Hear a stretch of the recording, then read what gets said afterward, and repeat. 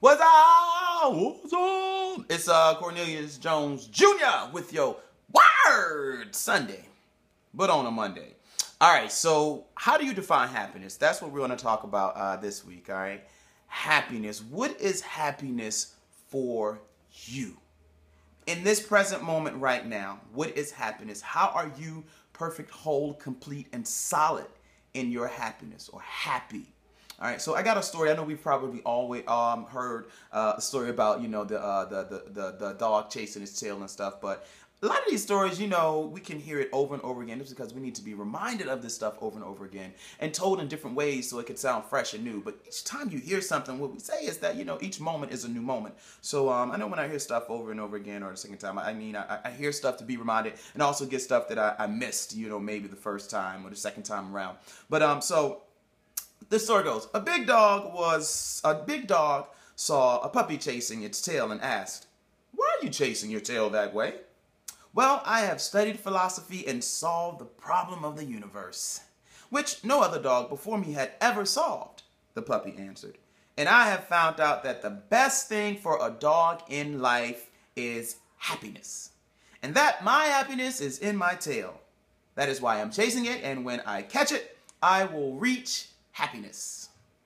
"Well, son," the old dog said, "now you see, in my young days, I was also interested in the questions of the universe.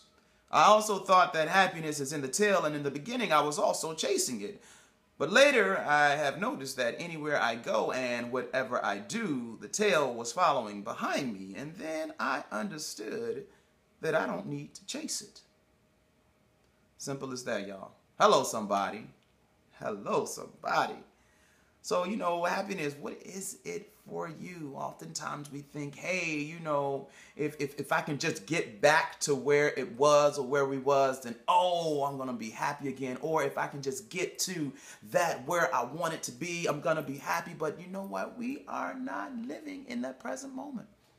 We're not living in this present moment, right?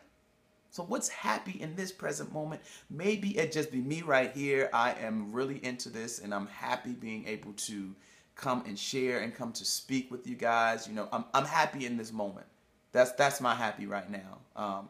And maybe you're happy it's just sitting here receiving this. Maybe you're happy it's just sitting with your dog, or, you know, I don't know if you're eating right now. Maybe it's just the smell, the aroma of what you eating, some eggs and some bacon or something, whatever. Or maybe not eggs and bacon. So my vegans, maybe you got some nice old vegan Morningstar sausages. But anyway, what is happy for you? Maybe it's the texture of the food in your hand. Maybe it's just looking at your child's eye. Maybe it's just looking and understanding, hey, I have breath, I have life, I can see, you know, I'm blessed, you know. So, you know, it's what's that experience?